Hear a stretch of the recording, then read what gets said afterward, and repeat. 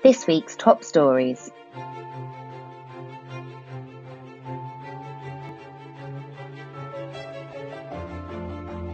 Sheffield Hallam University has created a new delivery model alongside CBRE. The Hallam Alliance is a new construction industry procurement and delivery model, and is the first of its kind in the UK for a university building programme.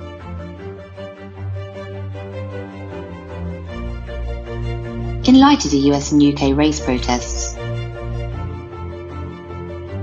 Business in the Community's Race Director Sandra Kerr, CBE, is calling on UK employers to take action. The Energy Institute is focusing on hydrogen literacy this week, stating that education on hydrogen and its role will be vital in the climate emergency response.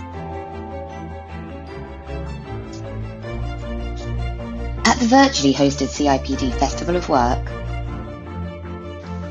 the topic of preserving the diversity agenda was addressed,